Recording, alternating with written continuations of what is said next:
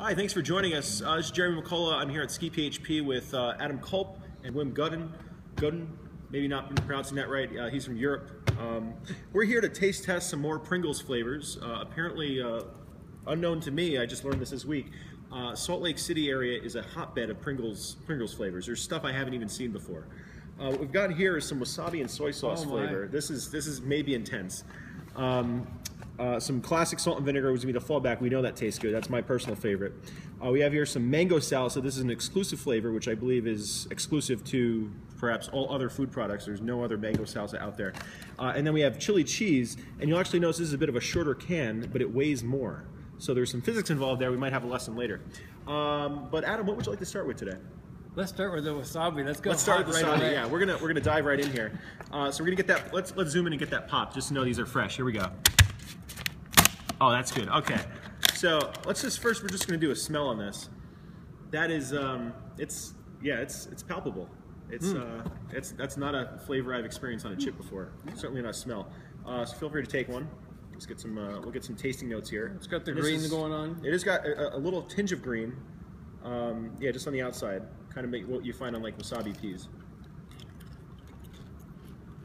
A little love for the cameraman. Oh yeah, the cameraman. Yuri Rusko is on the camera. Excellent videography this weekend. It's actually quite subtle. It's not, the wasabi is not as overpowering as like when you get wasabi coated peas. It's not the hot. It's actually bringing in the sweetness of the wasabi, which is odd but very good. And I say that the soy sauce is a tinge of that soy flavor. Oh wait, I'm catching a little bit of the spice now, so yeah, it's catching up. Okay, that's definitely. I'd recommend these. Yes, definitely. No problem there. Yeah. All right, let's go with the mango salsa here. I'll kick it up a notch. Salt Lake City, also a great place for Mexican food. There's Red Iguana, Lone Star Taqueria, excellent places. The mole, what is it? The Armadillo mole at Red Iguana. Amarillo, yeah. Excellent stuff here. Sorry. So mango salsa. It's got a little picture of a little mango dipping a chip or something in there. That's adorable. That's has a bit of a spice to it. I don't know, maybe that's a bit of habanero. Let's see if there's any mango peppers, red bell pepper, onion powder. Can't tell what kind of peppers. Oh, jalapeno pepper powder. Okay. Just pass these around. Definitely a little bit of an orange mango there. Some love for the cameraman. Some preemptive love for the cameraman. Here you go. You can smell the jalapeno. Yeah. It's actually, it smells a bit spicier than the wasabi. Oh, it is spicy. It's got a little bit of a kick to it. The sweetness immediately is right there at you. Yeah. It's just there to greet you as soon as it lands on your tongue.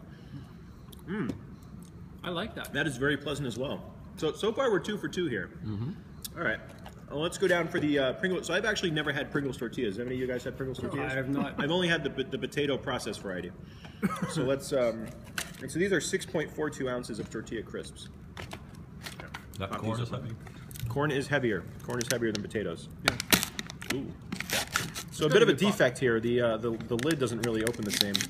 Maybe that's because it's a bit shorter. They have to work on their packaging here. So these are interesting. Very much of a tighter crisp here. This is these are much shorter. Let's actually just get a comparison here. These are love for the cameraman. Yeah, sorry, love for the cameraman. This is definitely a much smaller of a chip here. Flavor notes. It smells like chili, kind of like Fritos. Look at the texture on that thing.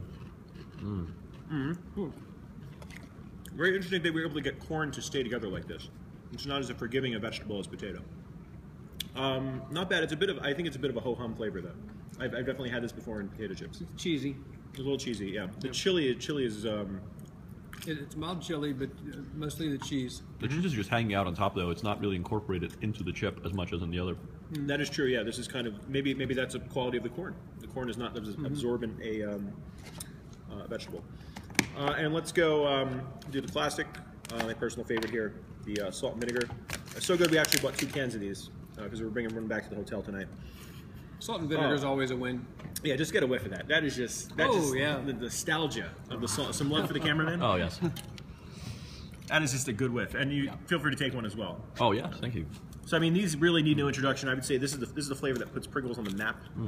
Probably my favorite rendition of salt and vinegar chips, aside from maybe the Cape Cod or the kettle cooked salt and vinegar. Really, always a strong flavor. I feel like this really embodies the once you pop, you can't stop philosophy. This flavor is really addicting. It really just lures you in and pulls you in. It's certainly going into the hotel, but it's not leaving the hotel. No, these will not be making it back onto the plane as we go back Yeah, east. I'll have another one of these. Help yourself. Yeah, we've got plenty. So thanks for joining us. Thanks for Steve Myers putting on a hell of a show this weekend at Ski PHP. Certainly hope it's not the last one. We can come back here, if not for Ski PHP, or not at least another open lesson. Thanks, Wim and Adam, for joining me, and Yuri Rusko on camera and videography. Cheers. Cheers.